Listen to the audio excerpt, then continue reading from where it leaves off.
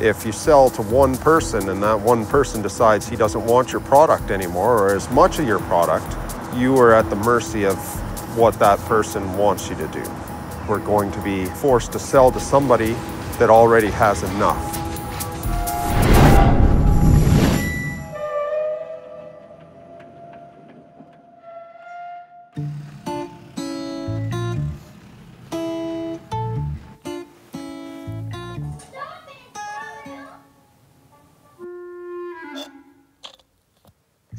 Jason Reinholtz is a motor hand living in Edmonton, Alberta, and one of thousands of oil rig workers who are currently out of a job. It is what it is, man.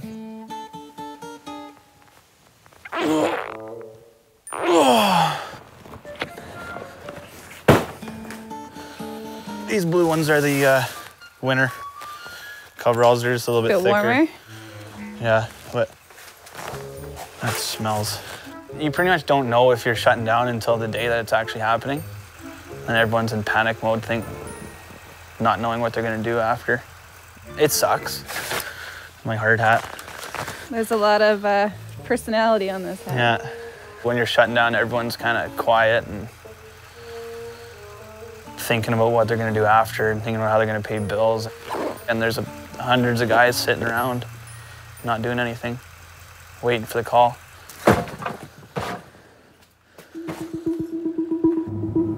Canada's oil men are feeling something of a boom time hangover. We visited Alberta in what is normally high season for drilling, just before the frozen ground thaws. This time last year, there were about 100 oil rigs operating in this area in Fox Creek, Alberta. Right now, the rig count is down to about 35. The rest of the rigs are in yards like this. They're called laydown yards. Right here behind me is a derrick. When it's standing, spotting the skyline around here, normally it's about 100 feet tall. With the price of oil being down, companies aren't sure when they can actually be out there making a profit drilling for oil. The price of oil has dropped again to the lowest levels in more than 5 years. In late 2014, the price of oil tanked, along with Alberta's economy. This is the most significant public financial circumstance that we have seen in this province in a generation. Crude oil is Canada's #1 export, and 99% of that oil is sold to the United States. That's like having one customer for your product, which any economist will tell you is a bad idea. In recent years, the United States has emerged as a major producer of oil in its own right, following a revolution in controversial fracking technology. That amped up production in the US has contributed to a global oversupply of oil, which is also bad news for Canada. It's caused some frustration, I think, for other oil producers that maybe did not anticipate that the United States was going to emerge as this global producer. Canada has one market for its oil, and that is the United States. I think it really is about finding ways out of Canada to meet other markets. Until recently, Canada's best prospects for meeting other markets was through the proposed Keystone XL pipeline. But it was vetoed by President Obama in February after it became a symbol of all that is wrong with Canada's infamous tar sands. I think partially you had a strong and effective environmental movement that was really able to sort of draw attention to oil coming out of Alberta that is considered to be dirtier, that is considered to be much more sort of carbon intensive than traditional oil. What many people don't realize is that there is a Keystone pipeline that is just to the west of the proposed Keystone XL that does bring oil down from Canada via pipeline. Along with the railways, that other Keystone pipeline is just one of many already transporting 3 million barrels a day from Canada to the United States.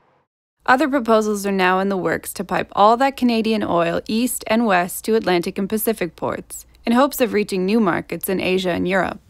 If in the next year, 2 years, U.S. production, as many people believe, continues to increase and increase, if Canada doesn't have alternative markets in place by then it's not necessarily a good position to be in.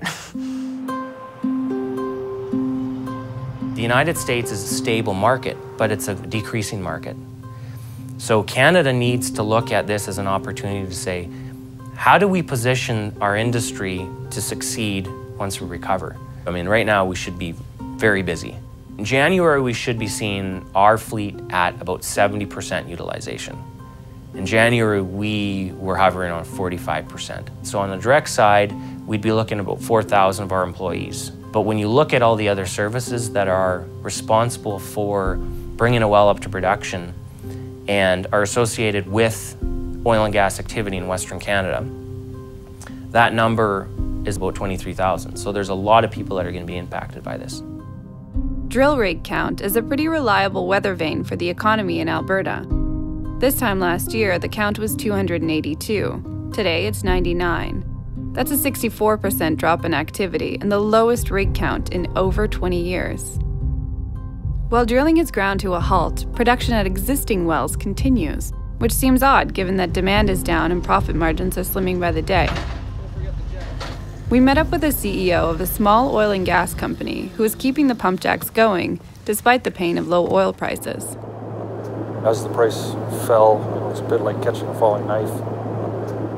We plan to drill about between 5 and 6 wells in the first half of the year. That was our budget was $20 million and drill 5 or 6 wells. Now we're doing 0. How significant is the dent in your pocketbook right now? Oh, it's dramatic. We were expecting this year to be about 5,000 barrels a day for the whole year, and we were expecting somewhere between $80 and $100 million. So now we know that number is going to be more like 30. So less than half of what we were originally expecting. And that's compounded because we're not going to drill any wells, so we won't maintain that 5,000 barrels a day.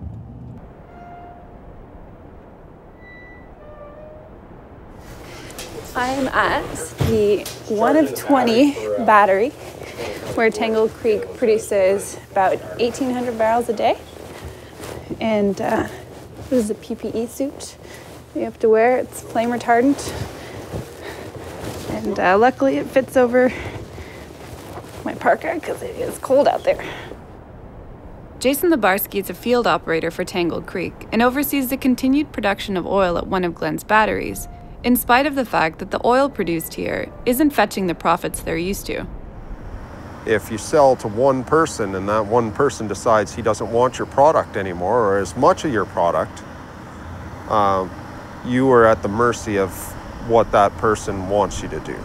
We're going to be forced to sell to somebody that already has enough, and that forces pricing even lower. So why would wells still be in production when the price of oil is down? Because we still have to pay bills.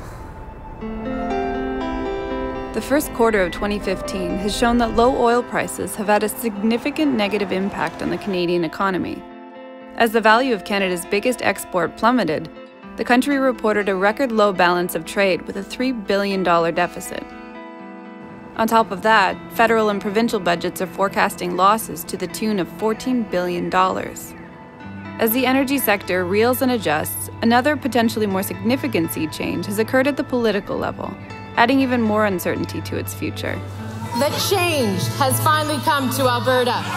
Canada's conservative heartland is now led by the left-leaning NDP. Premier Rachel Notley has sent reassuring messages to the sector following the election, saying it would be A-OK under her leadership. At the same time, her campaign promised to withdraw the Keystone XL pipeline bid, raise royalties on oil and gas companies, and negotiate new climate policies. That is, for Alberta, there may be a new A-OK on the horizon.